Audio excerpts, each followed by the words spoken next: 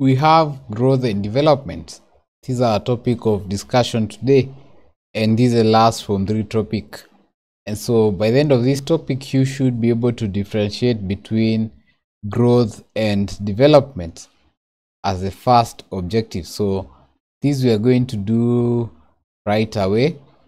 So let me put that up for you to follow. So growth is a quantitative permanent increase in body size, while development is a qualitative aspect of growth which involves differentiation of cells in order to perform specific functions.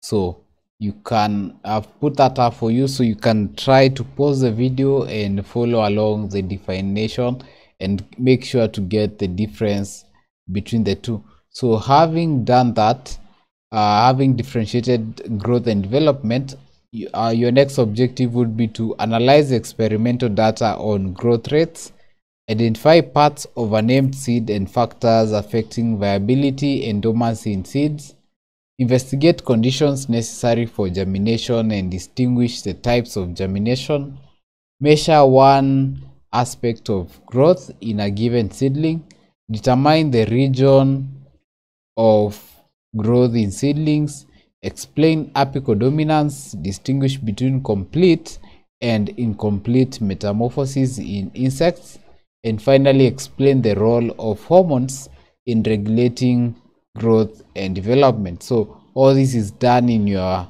smart biology application. So go ahead and get the application, share this information with a friend, and see you in our next class.